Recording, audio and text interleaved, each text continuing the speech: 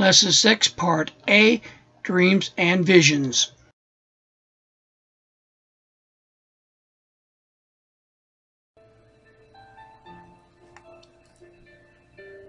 This series of lessons are from Thomas Bud Moore's book, Hearing the Voice of God.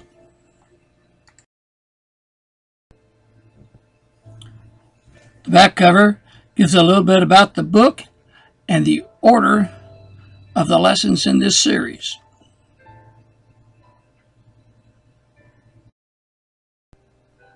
At the bottom of the page here is the Amazon.com author page site for Thomas Bud Moore's books.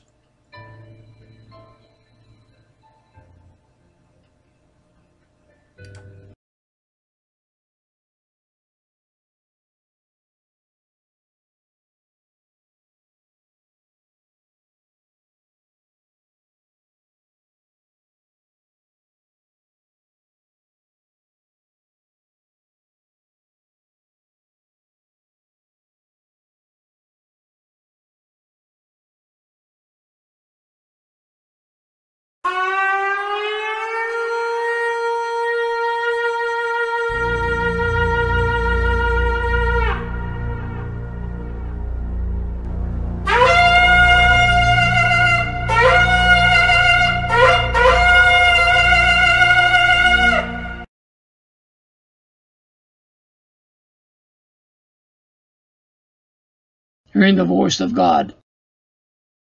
The importance of hearing the voice of the one true God, Yahweh.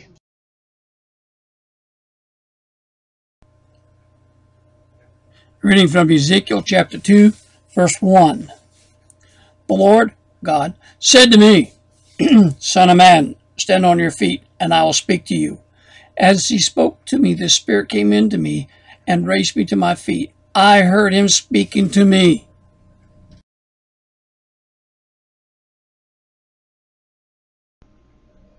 8 different ways God speaks to a believer.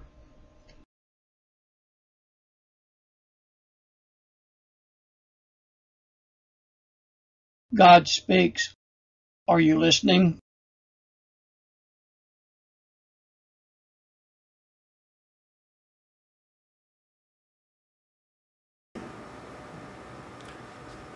First, we must talk about, again, we got to go over this time and time again, we'll be going over these things. All right, the written word of God is the first way God speaks to all humans through his written word of God. That's the first way he speaks to all humans. There are many translations of the word of God. These are man's attempt to translate the original Hebrew writings and the Greek writings so that we can understand them. Scripture reading. 1 Thessalonians chapter 2, verses 13 through 16. Colossians chapter 1, verse 25 and 26. Hebrews chapter 4, verses 12 and 13.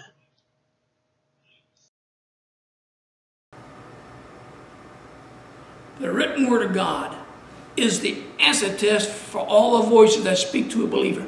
It's the acid test for everything.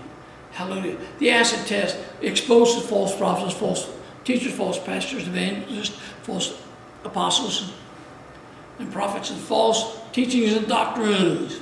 Anything contrary to the Word of God or explains why or nullifies or cancels the Word of God or the works of God is false. Even if it looks good or sounds good, it's still false. Even if if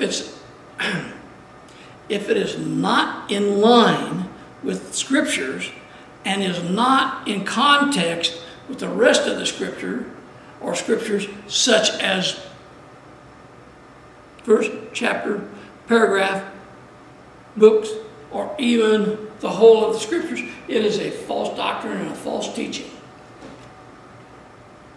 The reading for this is Scripture reading, 1 Corinthians chapter 4, verses 1 through 5, 1 Corinthians chapter 2, verses 1 through 16.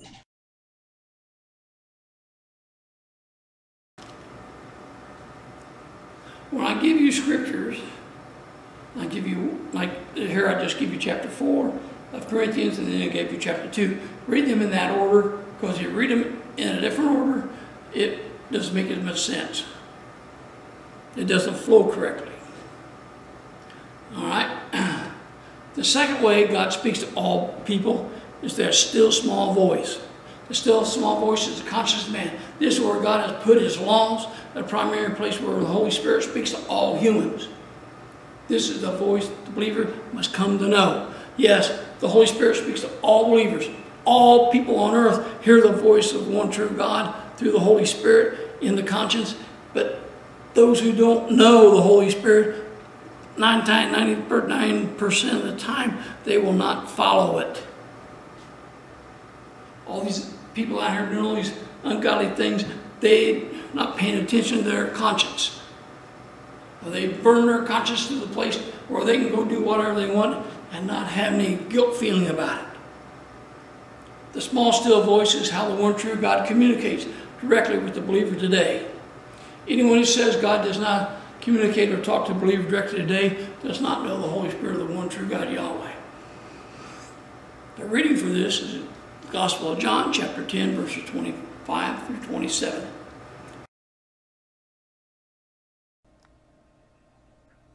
The Gospel of John, chapter 10, verse 25 through 27. Jesus answered, I did tell you, but you do not believe. The miracles I do in my Father's name speak for me, but you do not believe, because you are not my sheep. My sheep listen to my voice. I know them, and they know me.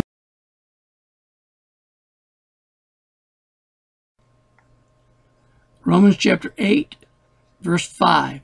Those who live according to sinful nature will have their minds set on that nature desires. But those who live according with the Spirit have their minds set on what the Spirit desires.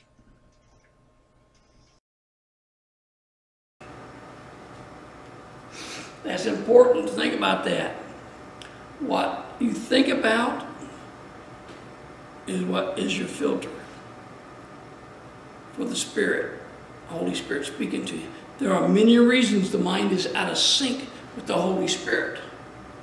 An unrenewed mind takes from what is from the Spirit, or the Holy Spirit, and perverts it to its own will. If the mind is trained to man's doctrines, man's teachings, then the doctrines and teachings of men become the filter of the mind rather than the true, pure Word of God.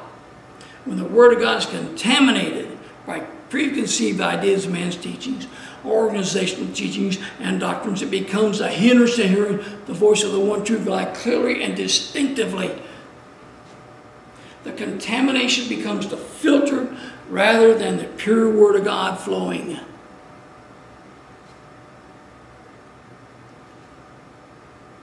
Think about it this way. You take a coffee filter and you put coffee in there, and you pour pure hot water over that coffee, and it comes out, the coffee beans that comes out doesn't come out pure water, does it?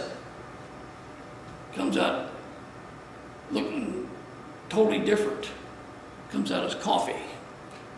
The coffee contaminated the pure water to something you wanted. That's what happens when the mind is contaminated is renewed to a contaminated Word of God. That's what happens when the mind is contaminated with a contaminated Word of God.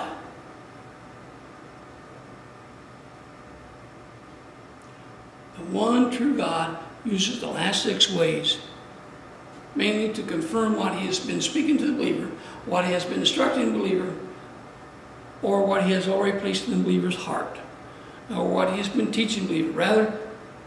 Rarely does the Holy Spirit speak through the one last 6 ways to initiate guidance or instructions. However, there are times when the one true God will use the last 6 times to initiate something when the danger is intimate. He will emphasize the danger sometimes in these last 6 ways. The gifts of the Holy Spirit is another way God communicates with believers, since the Holy Spirit was given on the day of Pentecost. to those who believe. There has been gifts that flow through those believers who accept the baptism of the Holy Spirit. And the baptism of the Holy Spirit is being fully immersed in the Holy Spirit. If the believer has not yielded his mind, emotions, and will over to the control of the Holy Spirit, allow the Holy Spirit to have that control, then the believer is not truly baptized in the Holy Spirit. And that believer will never speak in tongues as long as he has control. The gifts of the Holy Spirit have been in operation since the day of Pentecost. All right, in Acts chapter 2, verses 1 through 4.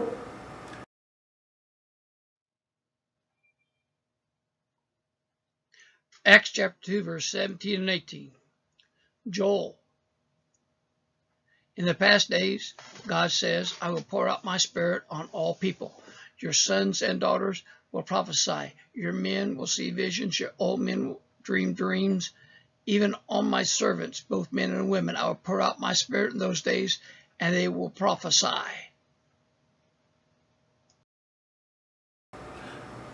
Now notice what it said in 2 and 4 there. In the book of Acts it says, as the Spirit enabled them. Not as the person enabled themselves, but as the Holy Spirit enabled them. One of the reasons Paul wanted to go to Rome was to impart to the Roman believers some spiritual gifts, so to make them stronger. And so they could mutually encourage each other. Romans chapter 1, verse 11 and 12. To the Corinthians, Paul had to define the spiritual gifts so that the unity within the church body could come. The 9 gifts of the Holy Spirit are described in 1 Corinthians chapter 1 and chapter 12. The 9 gifts of the Holy Spirit are described in 1 Corinthians chapter 12, verses 1 through 11. Romans chapter 1, verses 11 and 12. I long to see you so that I may impart to you some spiritual gifts to make you strong. That is, that you and I may be mutually encouraged by each other. Now we're at the fivefold ministry. Fivefold ministry. The reading for the fivefold ministry is Ephesians chapter 4, verses 6 through 16, and Matthew chapter 24 and 25.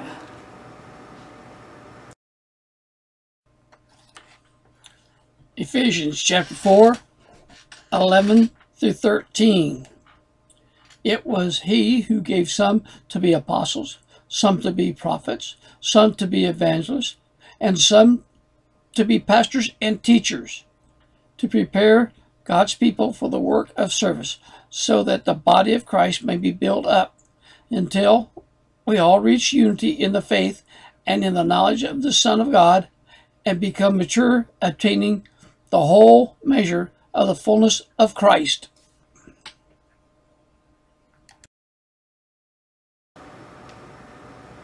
Fivefold ministry is to teach, to lead, and to guide, and to bring the congregation in the unity of the Holy Spirit. They are also to be a living example for the believer.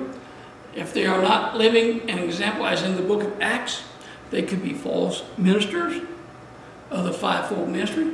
On the other hand, they were taught, they may have been taught not to do some of the things in the New Testament, things of which would make them a true minister of the true gospel.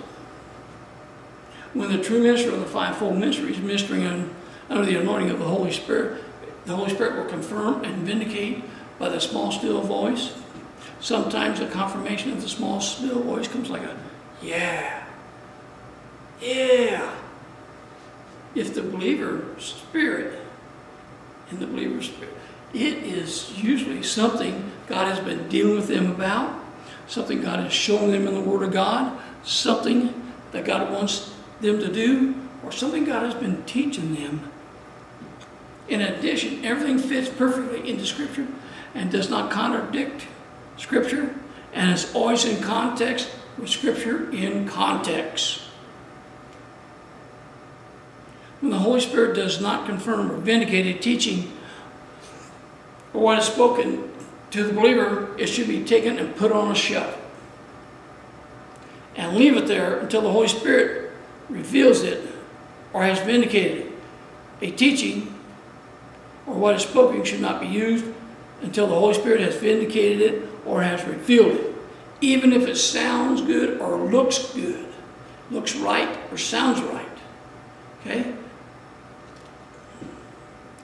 Sometimes that teaching may not be for you today, but maybe down the road. It might be a right and true teaching, right with the scripture, but you may not be able, God may not want you to start operating in it right now.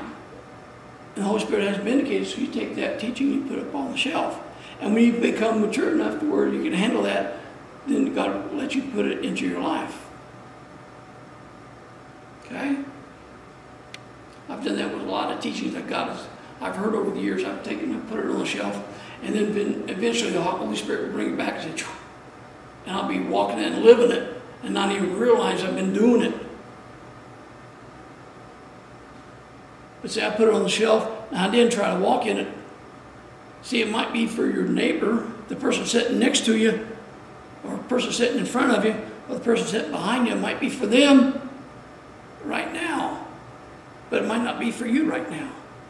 It might be for you later on, down the road, when you've had enough scripture, enough practice, or you may not even be going down that path. Okay? Another way God speaks to people and believers is through dreams and visions. He even speaks to non-believers with dreams and visions. Okay, dreams and visions are very important. And God is still using them today. A lot of times God will show people things that's going to happen in their lives.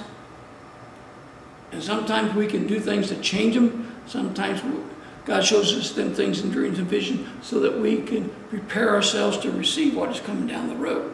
Like a death of a mother or father or a sibling. God might show us that. And we might, they might be far away and might be nothing that we can do about it. So God is, what He's doing, He's preparing us to receive that so that we don't, it doesn't take us off the path that God has us on, that we're able to walk and receive it and walk. Okay, it doesn't destroy us. That's what I'm trying to say. Okay? Let's read Acts chapter 2, verse 17 and 18. Joel, the prophet Joel here.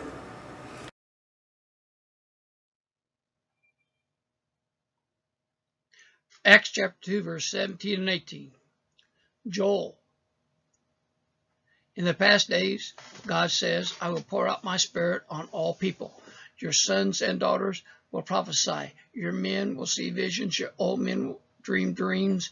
Even on my servants, both men and women, I will pour out my spirit in those days, and they will prophesy.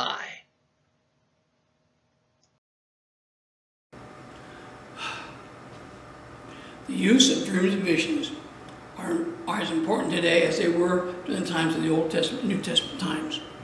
Dreams and visions sometimes are hard to differentiate between when a vision comes between them. Start over again. The use of dreams and visions are as important today as they were during the times of the Old Testament and New Testament.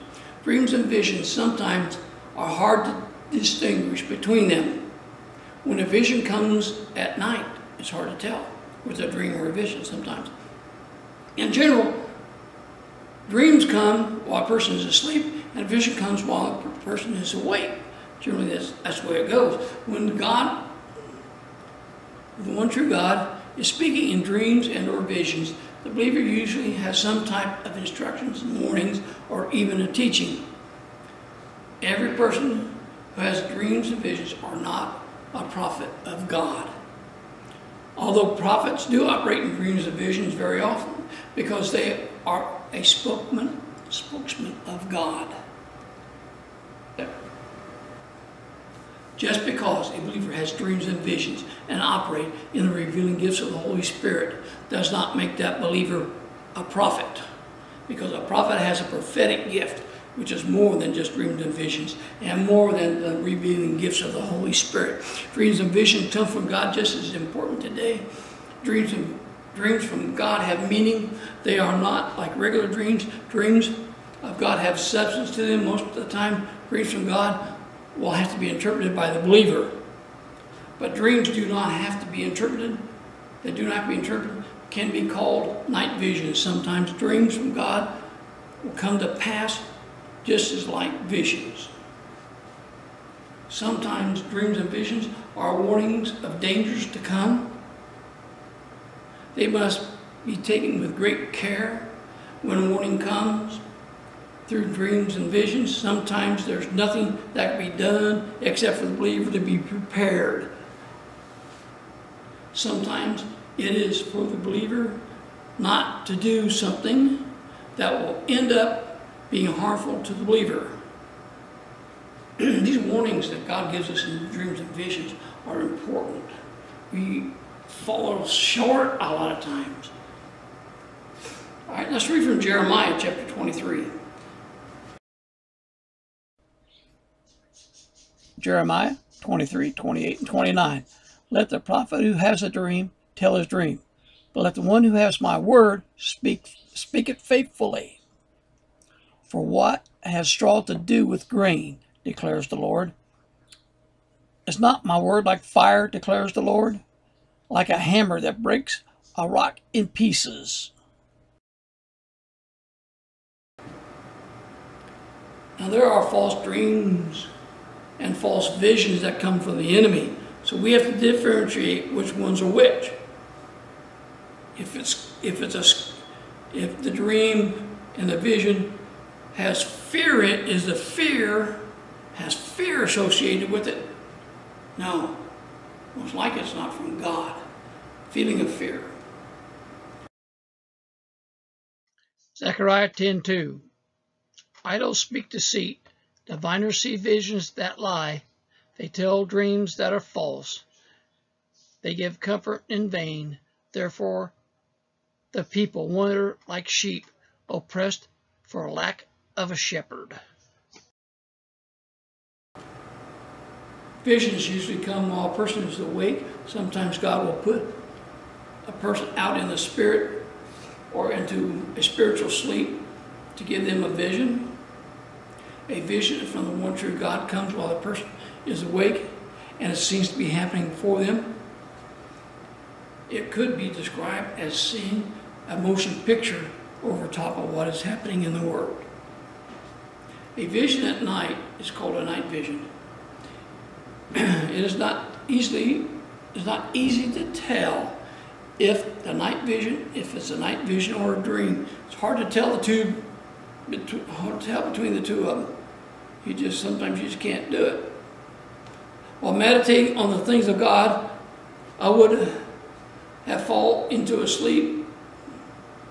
I would wake up at night. When I have a night vision, I would wake up at night for a moment. And while meditating on the things of God, I would fall into sleep when the vision would come. It would seem so real, as if it was really happening. Now, I've had some really unique visions like that. God was usually teaching me. Right? Stephen had a vision when the Sanhedrin came against him. Stephen had a vision when the Sanhedrin came against him. When he was testifying about Yeshua HaMashiach, Stephen saw Yeshua standing at the right hand of the throne while he was preaching to the Sanhedrin. Then, during the stoning of Stephen, he saw the same vision again. This gave comfort to Stephen in his death of being stoned.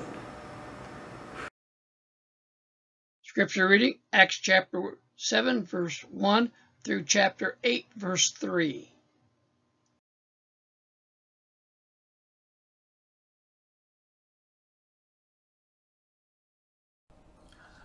Reading from Acts chapter 7. beginning at verse 54. When they heard this, they were furious and gnashed their teeth at him. But Stephen, full of the Holy Spirit, looked up to heaven and saw the glory of God, and Jesus standing at the right hand of God. Look, he said, I see heavens open, and the Son of Man standing at the right hand of God.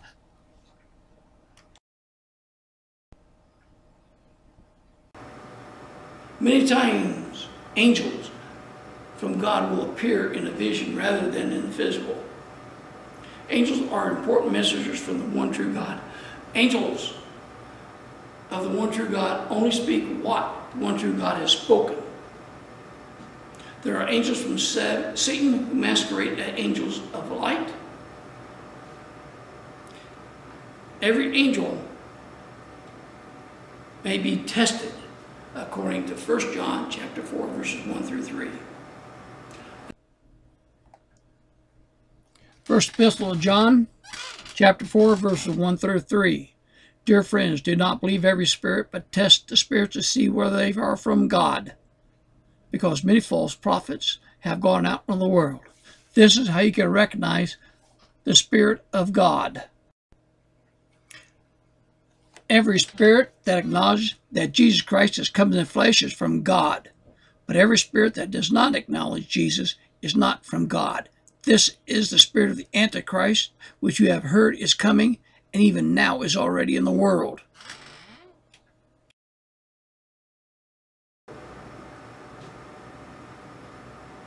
I've used that scripture time and time again when I'm in casting out demons. I've had them try to talk to me, and I'd say, shut up in the name of Jesus.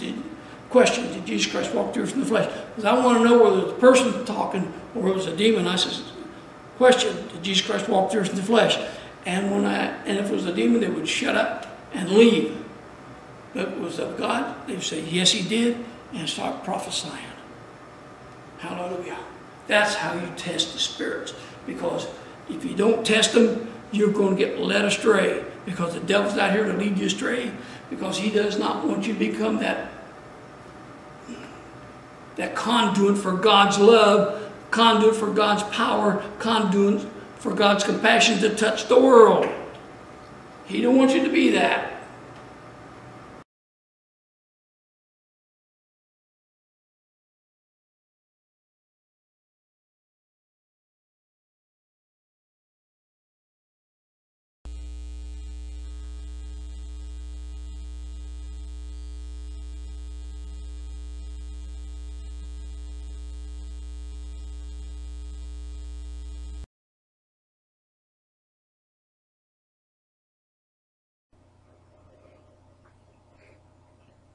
All books available by Thomas Crosswalker Moore are at Amazon.com.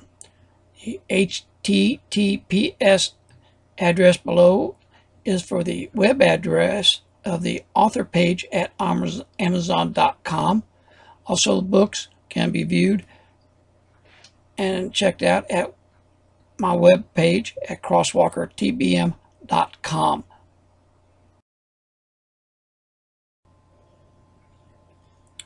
Adventures of Jesus is my first book. It's my testimony about how I come to the Lord and first 2 years of carrying the cross.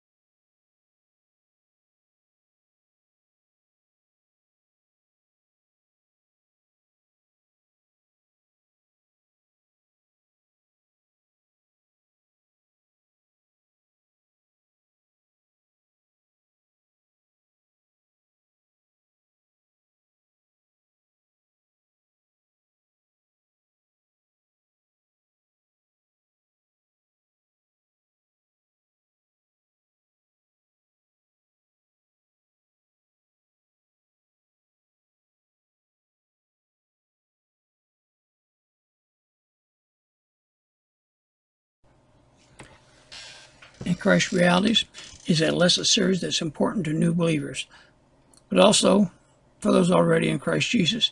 This study of lessons will bring forth answers to many questions about who am I. The lesson brings forth what it means to be born again.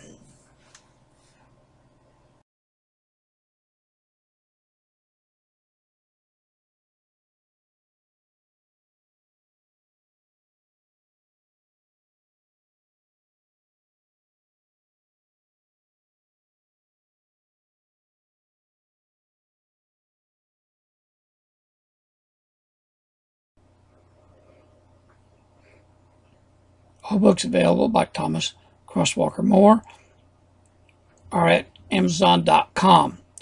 The HTTPS address below is for the web address of the author page at Amazon.com. Also, the books can be viewed and checked out at my web page at crosswalkertbm.com.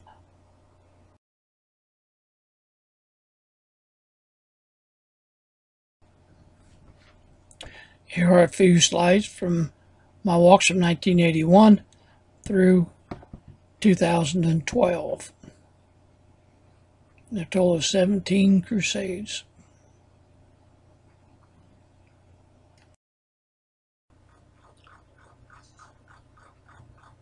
Contact information. You can contact me through crosswalkertbm at gmail.com.